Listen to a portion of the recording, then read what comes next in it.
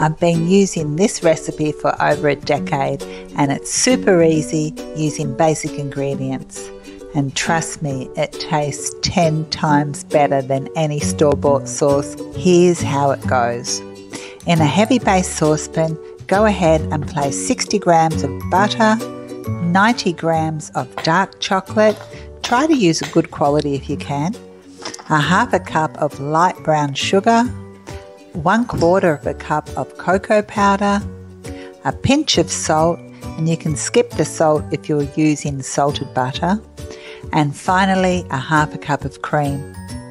Put your saucepan on the stove over a medium-low heat and make sure to stir constantly as it heats up until it starts to boil. And once it's reached that point, remove it from the stove and add in 1 teaspoon of vanilla essence.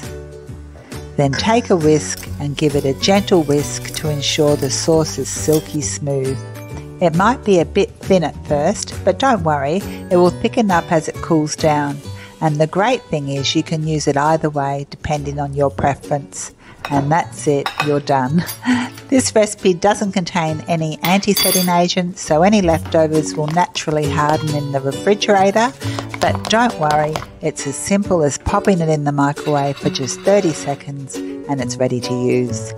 Thanks so much for tuning in, and I'll see you again very soon.